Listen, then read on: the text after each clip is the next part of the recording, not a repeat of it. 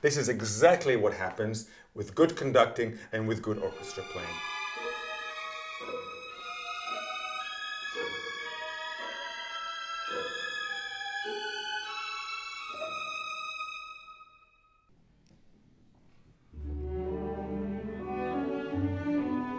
Another example of what the conductor does. You're driving a car, comes a curve. No problem, it comes to the curve, fantastic. But you have a party tonight, and you went and you bought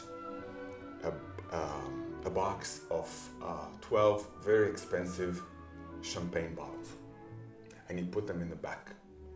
You're driving home, comes another curve. You're going to take this curve in a different way. You're going to go slowly to make sure that the bottles in the back, they stay intact. This is exactly what happens with good conducting and with good orchestra playing.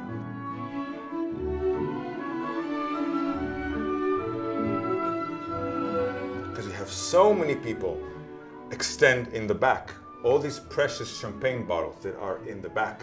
So you have to, in your consciousness as the conductor, when you move that big apparatus of the symphony, of the orchestra, you know, you have this, it's like taking the curve with the champagne bottles in the back. You have to take everybody with you, and any kind of big abrupt movement would, yeah, I mean, a good ensemble will be able to adjust, but is always, the adjustment is smooth. It's like in water. You know, the music is happening, the orchestra playing is like moving in water.